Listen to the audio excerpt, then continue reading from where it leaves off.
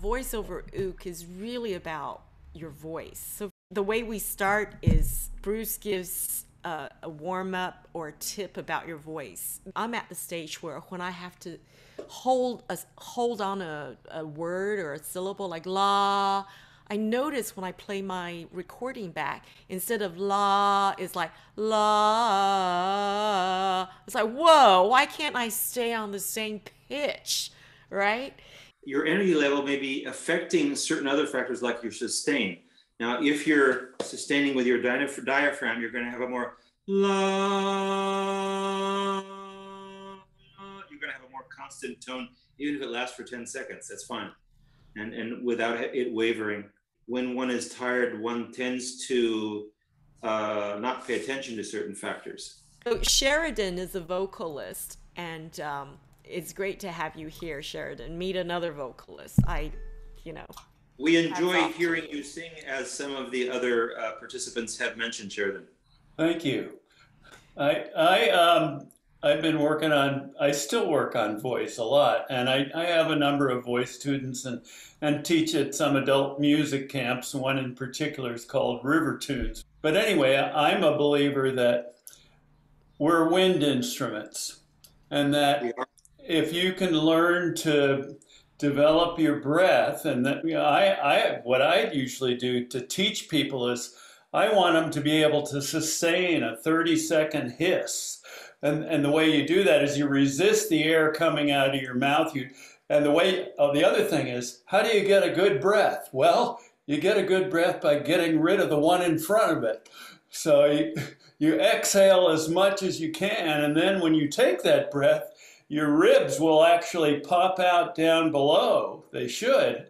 And then if you push from the bottom and resist the air, like that, you can feel the connection from top to bottom, which really is what generates the energy for and not only will you be able to sing longer notes, but in physics itself, fixed length tube in every human being, the pitch will start to change on its own. You don't even need your vocal cords you don't have to move the vocal cords. All you have to do is find the place where the sound works, in your head. And if you can make a small, tiny sound that's not breathy, like you can honk it, and let really, rattle a rafter. So, I'm a believer that, you look at a little baby on its back and diapers rattling the windows with no training, and you realize that they're just letting the sound happen. They're not trying to force it. They're not doing anything with their vocal cords. They're just breathing and letting that sound happen. And so I'm a believer that any sound you can generate, however ugly you think it is yours to own. Wow, can we do that exercise you just mentioned? Am I right? You're supposed to let all your air out.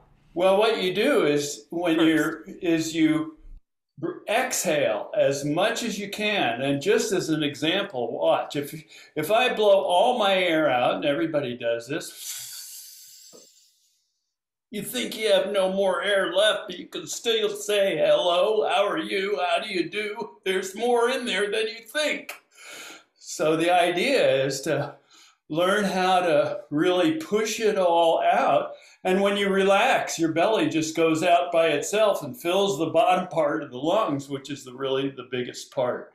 So that's really the secret, is not only relatively good posture. I think playing a small instrument, we tend to hunker around it with our shoulders, but really your shoulders should be back and you should sit upright. And it isn't about looking slim. It's about pushing that air all the way out with your belly and then letting it flop out. It just pulls it in like a vacuum. Well, my goal is to get to the point where after I sing a song, instead of, that was great, I want them to say, oh, can you do it again? That was so short.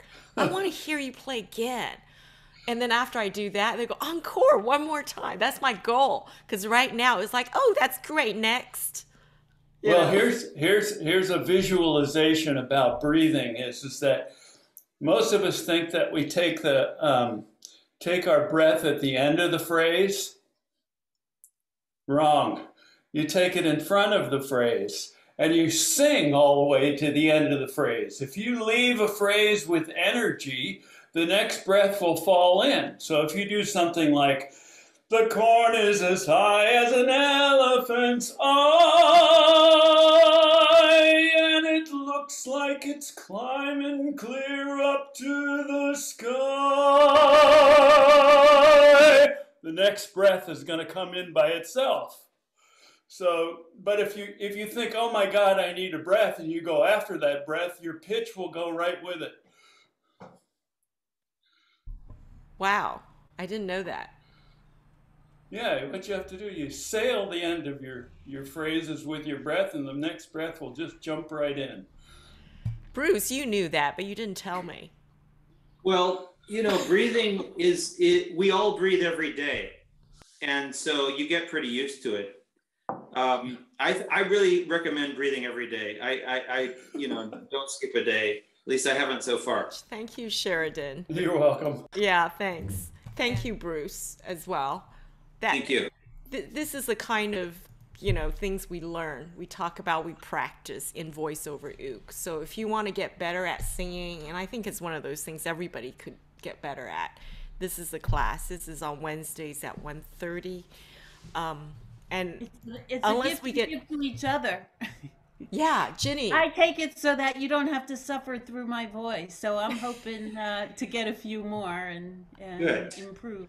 Once you know how to breathe, you don't have to think about it anymore, and it becomes so automatic.